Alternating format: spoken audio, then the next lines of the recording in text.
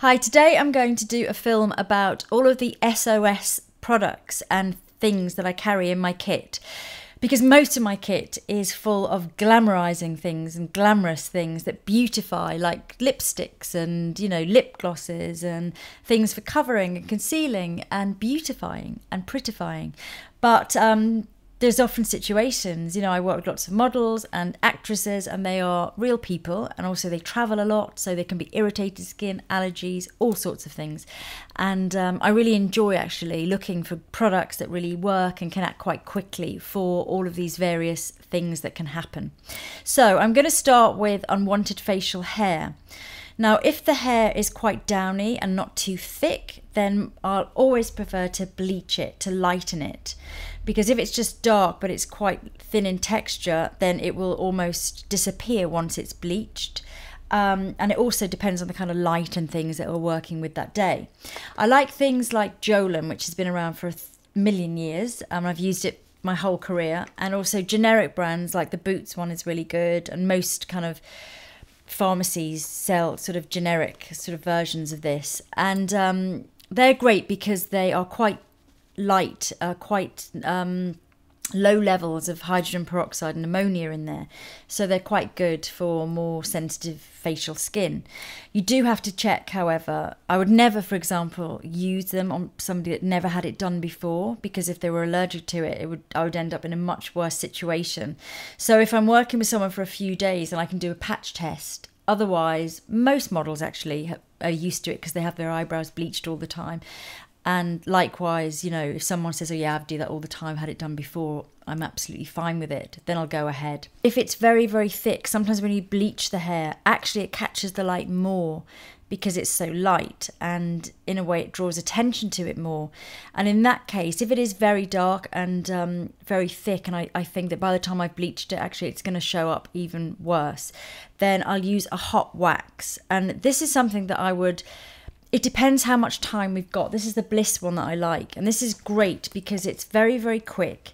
It comes in a little plastic cup. You can microwave it, or you can put it into a hot thing of water in a studio if you need to. This will depend on how much time I've got, because you do go a little bit red afterwards. So if there's plenty of time, I will do it and put cold compresses on after. There is an oil that you can use after, but I prefer to put really cold compresses on because it takes the redness right down. And also I'll check if they've ever used hot wax before, and if they haven't, then I wouldn't risk it. But if it's somebody that I've worked with before, I know I've done it on them before, or I've been able to have time to test it out and make sure they're not allergic to it, then that would be my preferred way of doing a little bit of facial waxing. And I find that is great because it's a hot wax. It never sticks to the skin. It's just my favourite brand. I've never, touch wood, had any problems with it. So the next category would be the really irritated, dry skins that I get to fuss over on a daily basis. For those, some of the products that I like are, firstly, the Rose Day Cream by Dr. Hauschka, and this is really, really, really greasy. So unless you have got very, very dry, irritated skin, you will turn into a total oil slick. They do actually make a lighter version, but I like this one for the dry skin. And this has avocado and rose in, and it's really nice just for taking down the irritation and really moisturizing. It's like a drink for really, really dry skin, and I've used that for years and I really, really like it. The other product that I think is great is a Cetoplast product by La Roche-Posay, and I've used another one of theirs in some of my other films, the more serum-y one. And this is the balm, the B5 balm, and the key ingredient is vitamin B5, so it is very good as an anti-irritant and just really reducing that irritation. You can use this balm on body, on face, on lips, on hands. You can put a thick layer on. If I've got time, I can put a thick layer on someone and just leave them to kind of soak for a while before I do their makeup, just to kind of help to really take down any irritation, whether it be from eczema type skin, or somebody that's had an allergy, or somebody that's been on holiday and got too much sun and they turn up for a job and the skin is just parched and feels like it's been really, really irritated. That is really good. The other two that I'll mention for body, but I don't have them at the moment, because what often happens on jobs is that I'll use these products on someone and they'll be really good. And then I'll say, just take them, have it, because I know that models and celebrities are traveling all the time and I can easily get another one. So I always feel like I should give them to them. So the two body products that I like are Lipicar, which again is by La Roche-Posay. And that's a really intense body lotion for itchy, irritated, dry skin. It's actually mentioned in my French pharmacy film already, if you want to check that out. And another great one is by Avène, and it's called Accurat. I think it's called Accurat. Yeah, Accurat 10 body cream. And that is for a psoriasis body skin, and that is fantastic as well. So continuing on with really irritated skin, I'm going to move to Avène. And this is their skin recovery cream. And Avène is a great brand for SOS because the whole of the brand is really dedicated to sensitivity. So whether it's oiliness and spots or whatever, all the different concerns within sensitive skin. And it's paraben free, and all of their formulations are very much with a sensitive skin in mind. And the skin recovery cream is just great for anyone that has had a flare up or a kind of reaction to a product, or is generally just very, very sensitive, or has had maybe a chemical peel or some kind of procedure on their face. So they need that kind of calming quality, but again, with sensitivity in mind.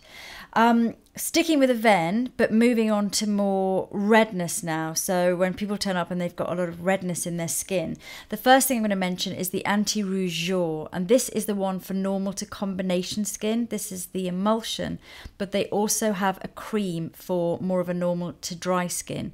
And both of those products are great if you have general redness in your skin, whether it's because of sensitivity to something that's happened, or generally you have redness in your skin. They both have SPF 20, so it's not great for flash photography. So I, for example, wouldn't use that before a red carpet.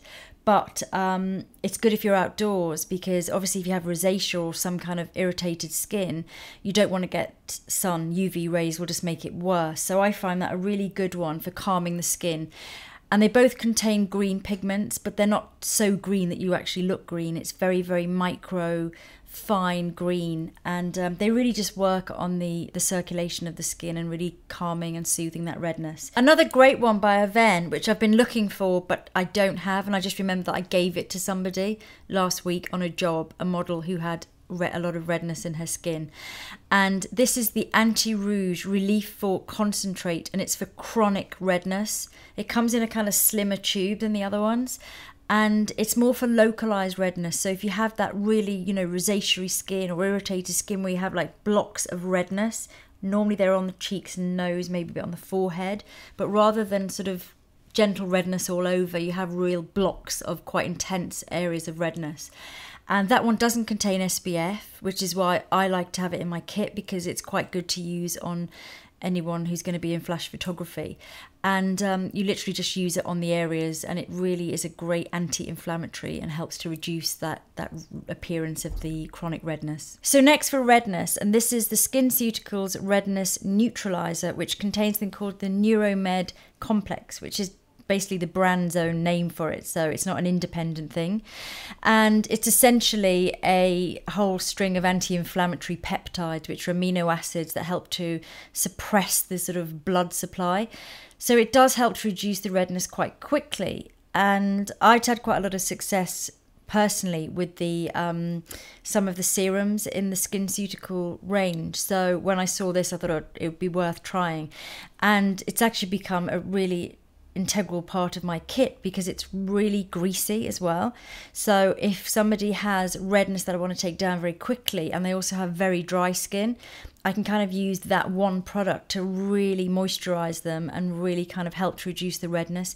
But it's definitely not for somebody with normal or combination skin. It's definitely more for a very dry skin. So last in the redness category, and this is Medic 8 Red Alert Serum. This is quite new into my kit. Kind of got there by accident. I had read about it and I actually had some of it.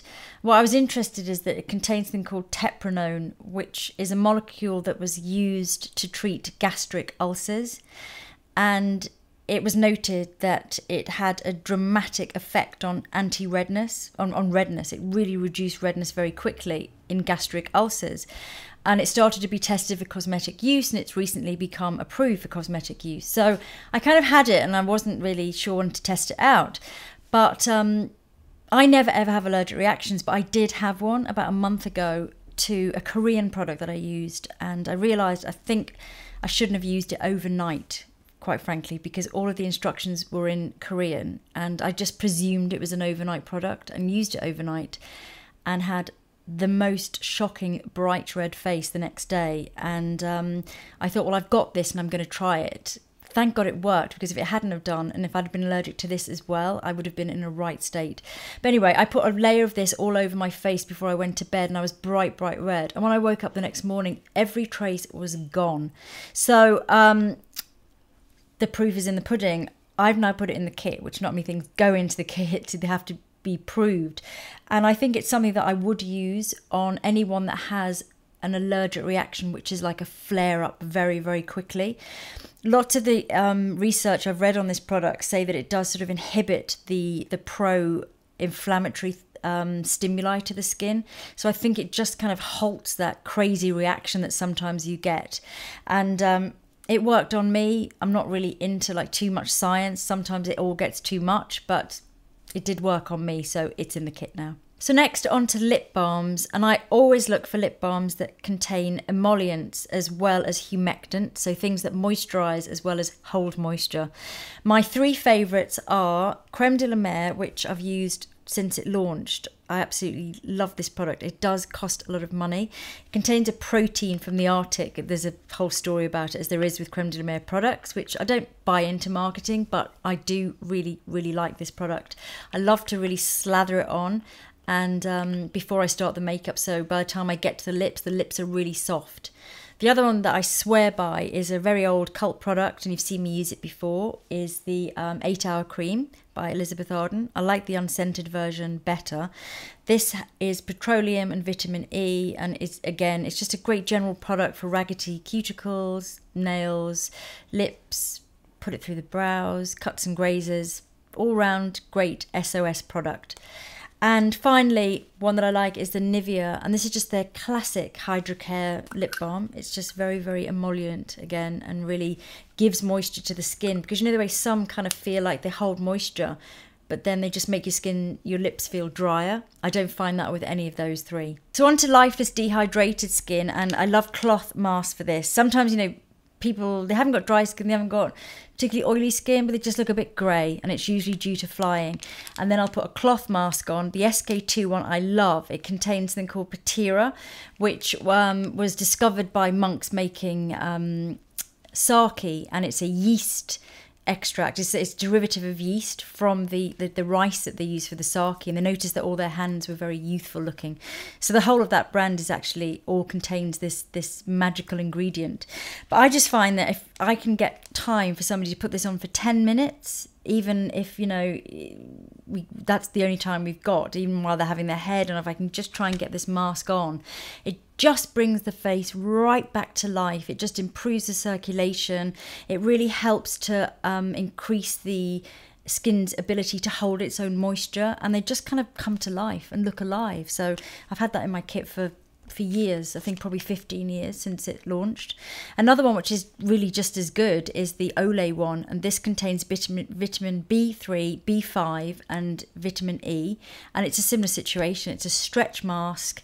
It just puts all of the moisture back into the skin and just brings it back to life. Another thing the Olay mask contain is green tea, which is great for boosting microcirculation, which brings me on to puffiness. If somebody arrives with a really puffy face, then or eyes, actually, it's mainly eyes that are really puffy. I have done a whole film about puffy eyes, so rather than just go on about it now, I am going to put a link to that film underneath. But we do often use the green tea ice cubes, which I swear by, and also muslin cloths, which can be put into cold water and just held on the face to reduce puffiness and kind of calm all that down. But I'll put a link to the film. Something that is really nice that we have in the kit is This Works, and this is the in-transit muscle therapy, and this is a roll-on for really tight shoulders, and it contains black cracked pepper and clove, which is really good for relieving pain, like the clove oil you use on toothache. And it's good because you can really press hard. So when we're prepping the skin, do a really good massage all around the shoulders and the neck.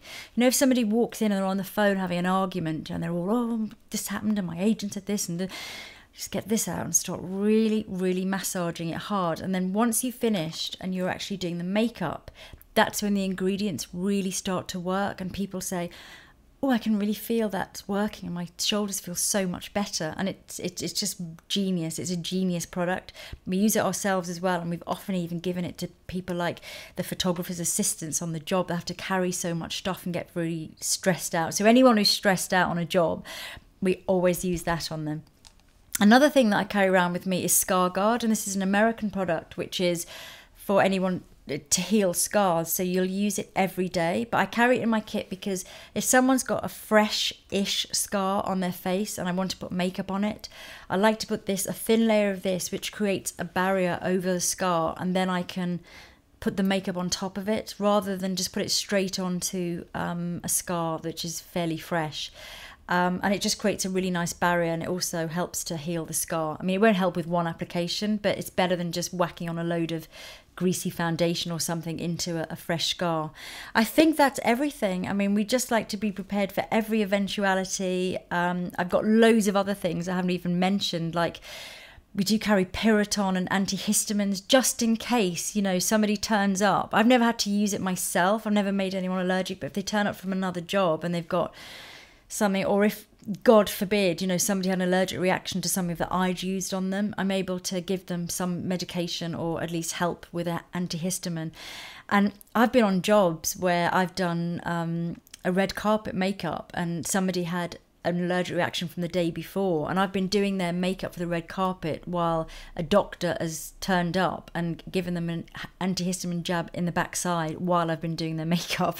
I mean, anything can happen on these jobs, so it is good to be prepared, and I hope that the products I mentioned today can be helpful to you too. So thanks for watching.